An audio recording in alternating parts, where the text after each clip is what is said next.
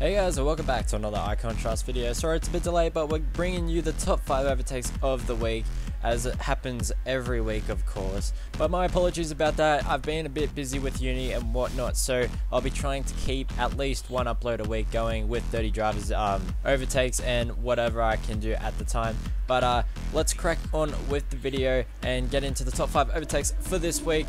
As a reminder, you can submit it from any game pretty much that's online and somewhat realistic for racing, as we now have our first entry from MG Express around Silverstone back on 2017. So it doesn't matter which game you're on, as long as it's a decent overtake, I will consider it. And he's gone for a triple overtake going through Cops, I believe, and that's a solid overtake. I think there was a bit of contact involved with 2 of the cars, but it is a triple overtake nonetheless, so he'll take the 5th position on the top 5 overtakes of the week for this week, making a triple overtake there. You don't see overtakes too often there, let alone 3, but we're going to crack on with number 4 now, coming in from Banana Josh on F1 2018 this time. The first clip we have from F1 2018 in this series around China, and he's made a really late lunge going into the hairpin, of course, with that really long back straight, and he's cranked it up into overtake mode and rich fuel mix to get into the slipstream. But coming in at number 3, we have Neon Tree Dome, a regular face on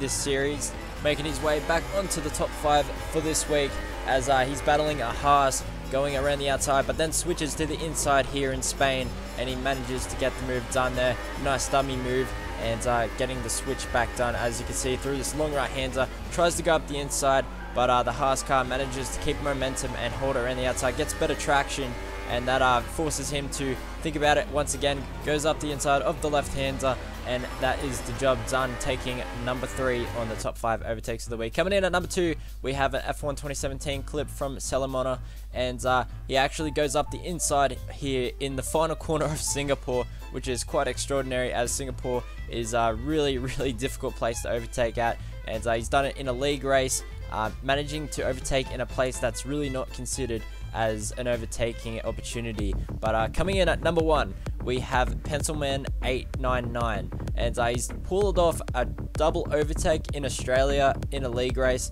and he's just gotten such better momentum coming through the S section of Australia, and he manages to go around the outside of a really difficult place to make an overtake, let alone go around the outside of, and he's managing to defend from Master Berserk and manages to keep his position going through the penultimate corner of the lap. But that's going to round up the top 5 overtakes of the week.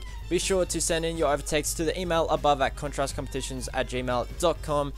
Don't be ashamed if you have missed out this week. Keep on jumping into the competition, and I'm sure that you'll manage to get in one week. It's very competitive, so make sure you send in your best overtakes each week, and I'm sure you'll get in eventually. Once again, it can be from any realistic racing game. It can be from Gran Turismo Sport, Forza, or anything like that.